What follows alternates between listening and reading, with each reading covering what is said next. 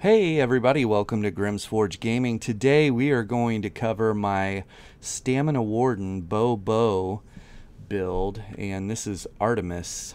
And jump right into the build. This is going to be a very easy build for you to put together. Both sets that we are running are craftable. First thing we'll look at is we are running a mythic item, and the mythic item is the Ring of the Wild Hunt. You can see that the trait on it is swift. I don't actually want to change that or transmute that to something else. If you wanted to transmute it to infuse to get another 100 weapon damage out of it, you could. However, I think that additional 7% movement speed is far more beneficial for me. As a Warden, we're not a Nightblade, bowman, and we can't hop in and out of stealth. So people are going to see us.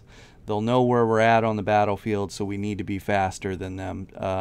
That'll keep us out of range of melee characters and keep us in our critical strike range, which is at range. So the 7% movement speed on Swift when we're in combat is going to have us moving at 22% additional movement speed, and we do have access to major expedition on this, whether it be through dodge rolling with the bow or using bird of prey, a warden ability, so for major expedition.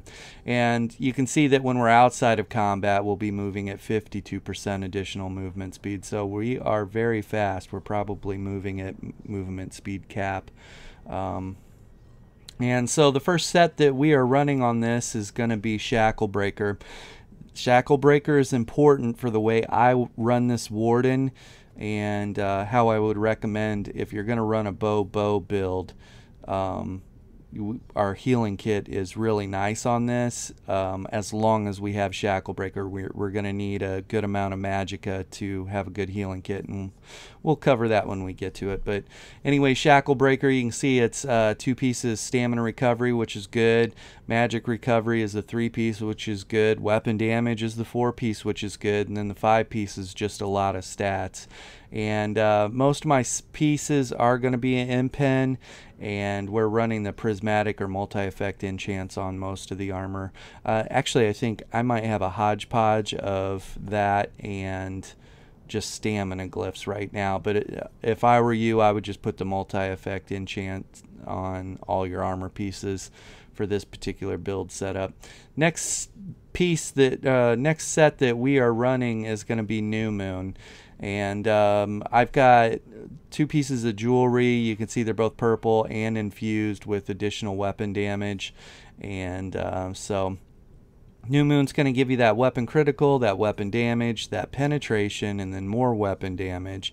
And we're not really worried about the additional ability costs. It doesn't affect the Warden hardly at all. So as far as our bows go, both of them are going to be New Moon, and they are both Nirn-honed. So we don't see a drop in our weapon damage going from back bar to front bar. We don't see a drop in weapon damage. If we were running defending on the back bar, I think it's better to have the higher weapon damage and see the higher vigor tick. So that's what we'll do. And as far as the helm here, so this is a 2 heavy, 5 medium setup. Okay, 2 heavy, 5 medium. My 2 heavy pieces are going to be the helm and the chest right now. If you wanted to make it the chest and legs, you could do that and just run with a medium helm. It's whatever. But this piece right here, it could be whatever you want. It could be whatever monster set. If you're looking for more weapon damage, if you're looking for more pen, whatever that is, you could put here. But right now I just got helm of the trainee because I need more max health.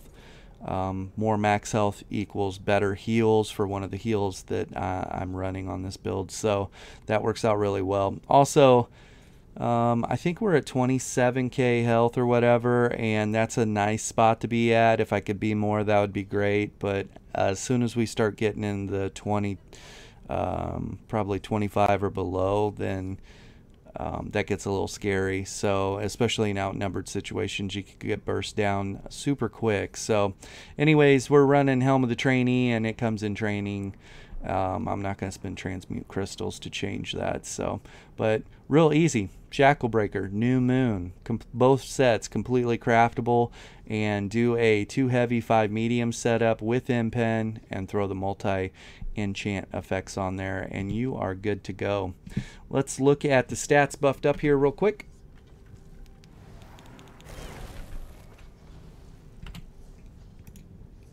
And so you can see our magic recovery is a little over 1,000, health recovery is 1,100, stamina recovery 1,758. This is with potion popped, and then our weapon damage is 3,800, almost 3,900. Crits about 30%, 27,000 spell resistance and physical resistance, and 2,900 crit resistance. We feel very beefy on this build.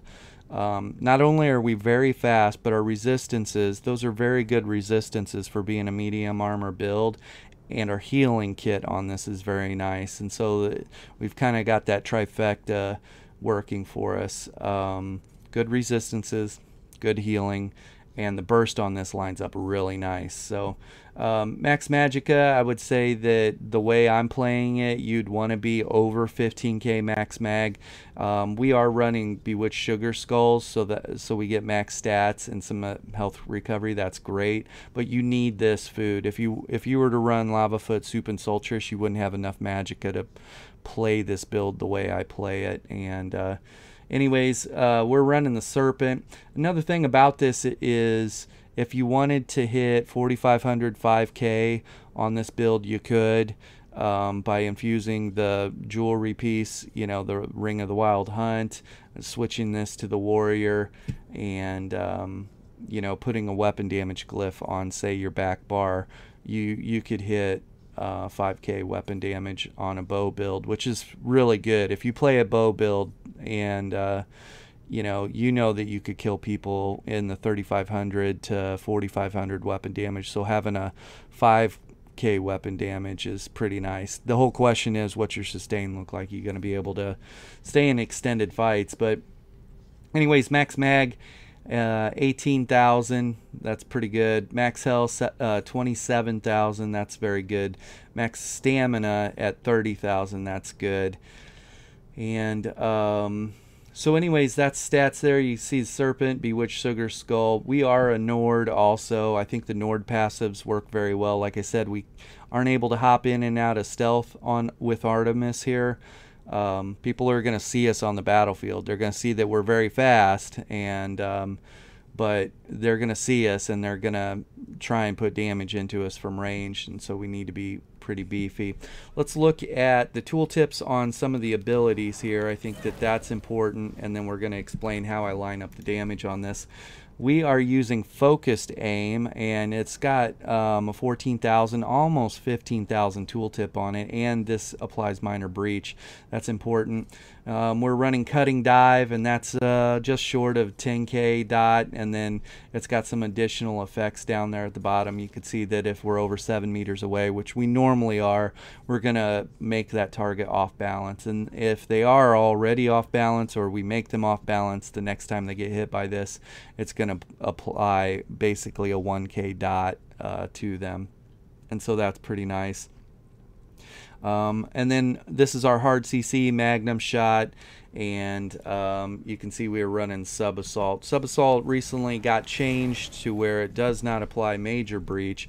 Otherwise we would be able to apply Minor and Major Breach on this, stripping a lot of resistances. But our tooltip buffed up isn't bad. 15k initially, and then another 15k after that. And the way this rotation works is pretty filthy. Both those sub-assaults are going to hit the target. We're running Bird of Prey. This is our form of major expedition outside of dodge rolling, if we wanted to use that.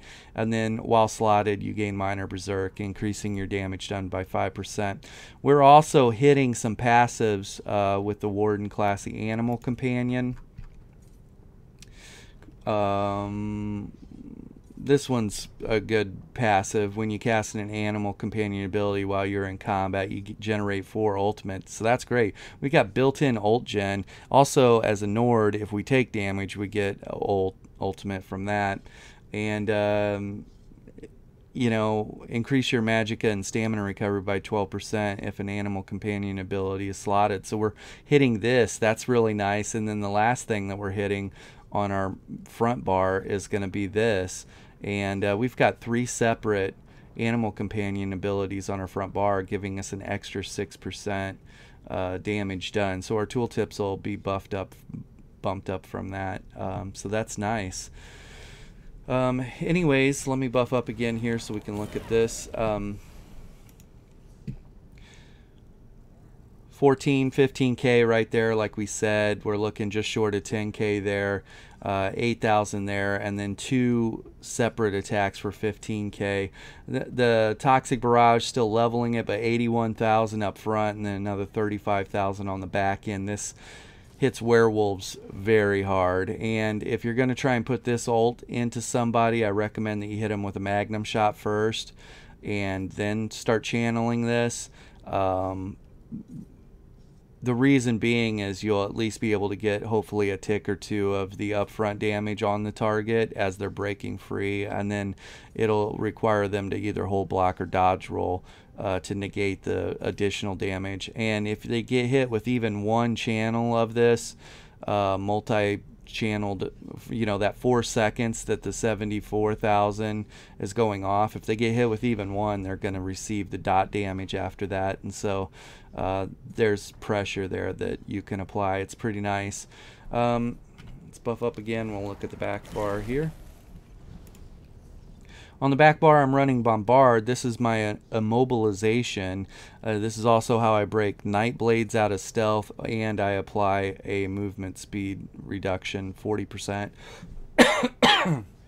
And so if you've ever run Bombard before, you know the value that it brings. You just channel a heavy, hit Bombard, hit a light attack, hit Bombard, hit a light attack, hit Bombard, and you'll just hit the entire group in front of you. So if I'm doing trash mob clear, I'll make sure I've got a sub assault lined up ready to go, and then I'll switch to my back bar and start light attack weaving the Bombard, and those 2 abilities will pretty much clear a trash mob room, so that's nice.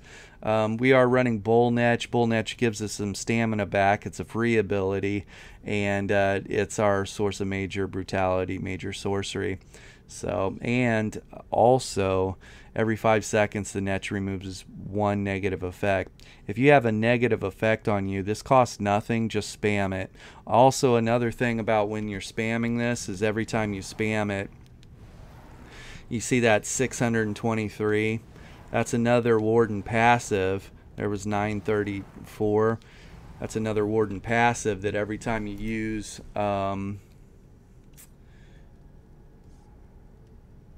right there, Bond with Nature. Anytime one of your animal companion skills ends, you are healed for 1260. So I'm in PvP, it ends up being a little less than that.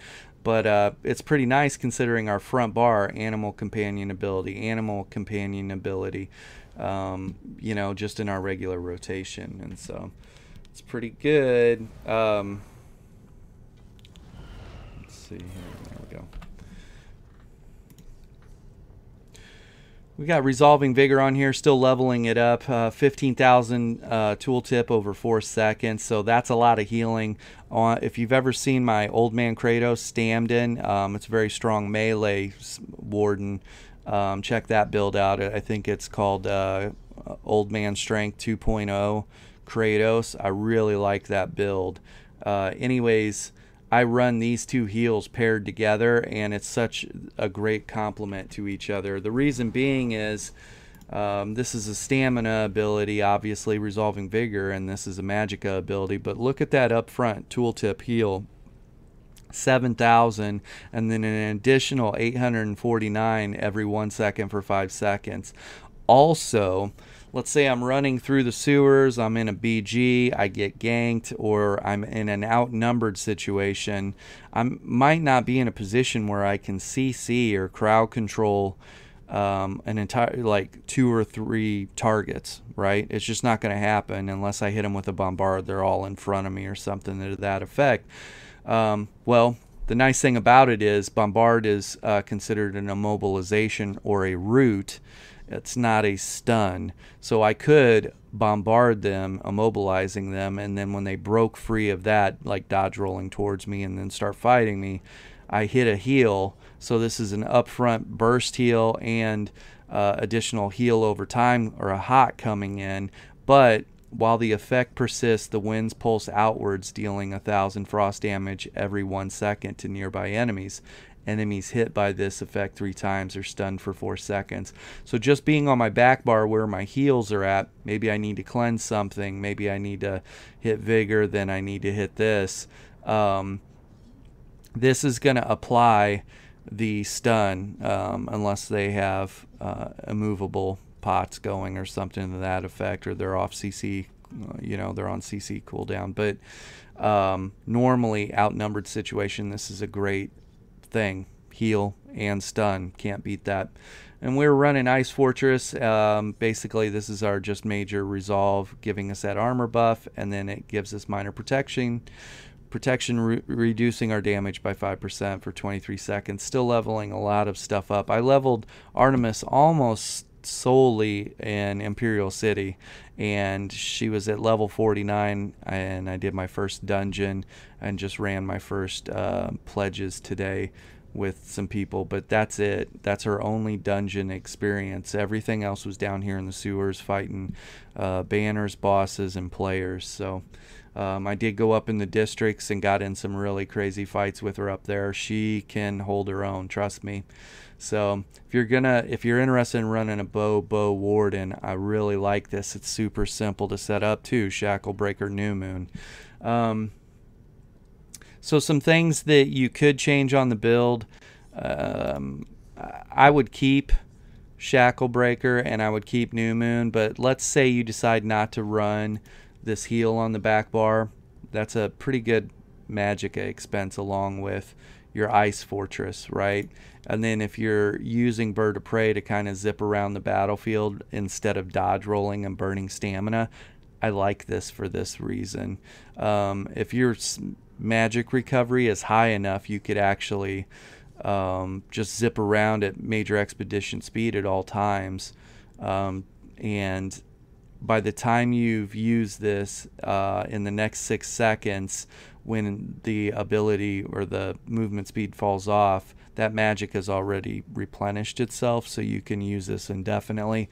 It's a really nice play instead of dodge rolling and burning stamina. So a couple things about the way I play this. Obviously, hard CCs or stuns every 6 seconds, right? And my opening rotation is going to be get sub-assault lined up on the ground, ready to go, because it's going to take full 3 seconds. But the beauty of it is the cast time on focused aim is a full second.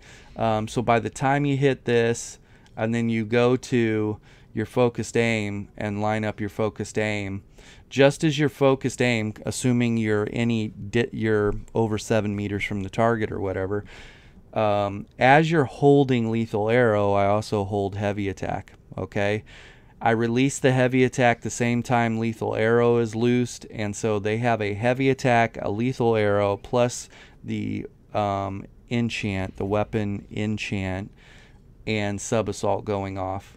So you had seen this, it's 14k, almost 15k buffed up.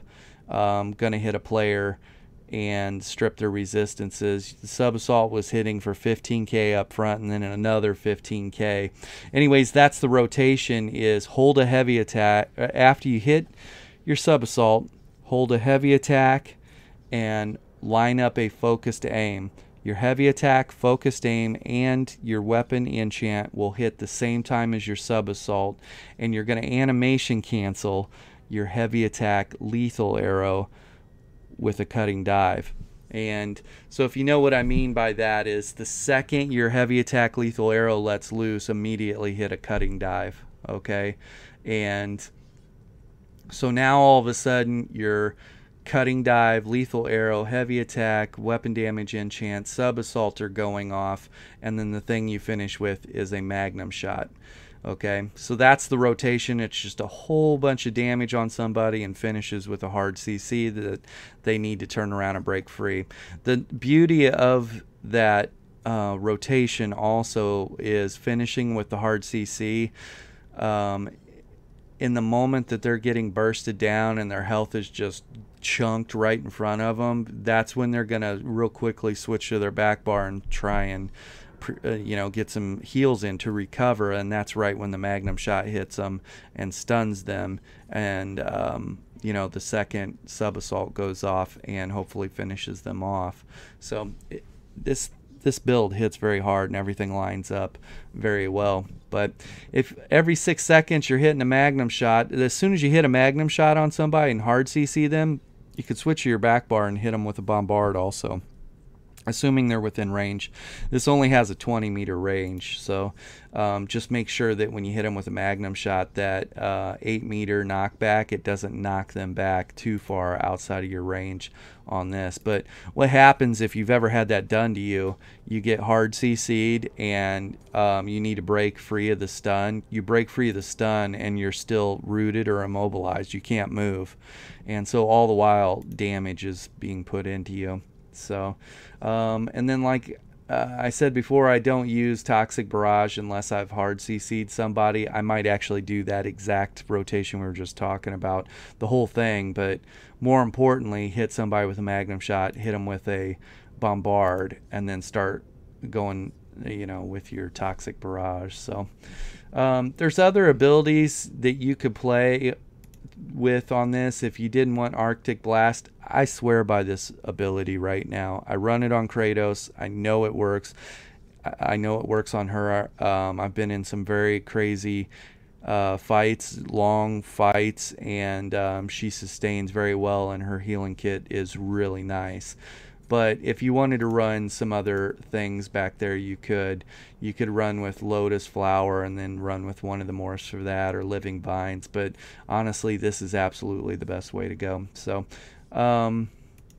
you do want to get all your passives in your classes. I'm still collecting Sky Shards. I could probably start filling some of this stuff in. You can see that I really raced her to the end. Well, I didn't grind to the end with her, but she was just down in the sewers killing nonstop, whether it be NPCs, banners, bosses, or players. I was just very active with her. I didn't do any BGs with her early game because I wanted to get this stuff online. Once I got this rotation online, then I knew she was getting close to her final form, so worked out really well. Right now, because we are just bow, this is what you could do. Now on your back bar, let's say you want to push a little bit more weapon damage. This will put you definitely at the 5k, maybe even 5500. But on your back bar, end up running Master's Bow, and you would get rid of Bombard, so you would lose your immobilization, and you would put Poison Arrow, Poison Injection, whatever option you decide to go with that. But that's going to proc the Master's Bow, and if you put a weapon damage glyph on that bow, now you've got a lot of extra weapon damage. So that's something. You can see that we are a medium armor build. I haven't put points into this. We don't sneak around ever, so people can see where we're at, and if they want to come kill us, they're welcome to try. But 5 medium, 2 heavy, and when you're 2 heavy, you only need the first 3 sections there. And so there's that. And then the racial passives, you can see the most important one, Stalwart's pretty important. You get some stamina and some ult gen. And then the rugged passives, almost 4k additional resistances. So let's jump into the CP and wrap it up. You can see that we have nothing in the Apprentice. When we come over here to the Atronach, we've got 72 points into Mastered Arms for an even 23% additional direct damage, and every ability that we do is direct damage or has a direct damage component on the front end. And so this is very important. You can also see we got 63 points into Physical Weapon Expert, and that means that our light and heavy attacks are just gonna really thump hard, so an additional 30% hard. You can read that right there. And we got 40 points into Precise Strike for 16%. We've got 31 into Piercing for some pen. 64 points into Mighty for increased physical poison and disease damage. That's good. 60 points into Ironclad, 60 points into Spell Shield, 77 points into Medium Armor Focus. It's these two things that give me my high resistances that you're seeing here. I recommend running higher resistances instead of trying to squeeze out an extra 6%, 12% of damage mitigation. When your max resistances are low, even if you've got an extra 10% damage mitigation, your resistances are low. You're going to take more damage. So kind of offsets itself. So for the longest time, I've always focused on whatever armor I'm running and spell shield and just push my max stat, and I haven't had a problem. So 30 points into resistant, 0 points here, 43 points into quick recovery, 26 points into Warlord. This is another thing too. You can run less points into Warlord, run 26 instead of 40 or 50 or whatever. The reason being is if it's an immobilization that you're hit with, or a root or a slow, because your bull netch is free, it costs you nothing to just spam your bull netch and remove the immobilization. You don't need to dodge roll. You don't need to break free of that. Just hit your bull netch and you're good to go most of the time. So that means we just need this for hard CCs like the Magnum Shot or whatever it is, the things that stun you. So 64 points into Mooncalf, 64 points into Arcanus. This is very important. 27 points in Tenacity. That's nice. And then 23 points into Healthy. 66 points into Tumbling. We are very tumbling centric. We're not going to stand around and hold block. Now that said, our entire back bar is block cast capable, so if we needed to hold block while we're reapplying our buffs because there's enemies near, that's the play. So that's CP. This is a Bobo Warden. This is my Artemis build, and it's very easy. We're running Shacklebreaker New Moon. You can craft those, and she hits hard, let me tell you. So that's it, everybody. Be safe out there. Thanks.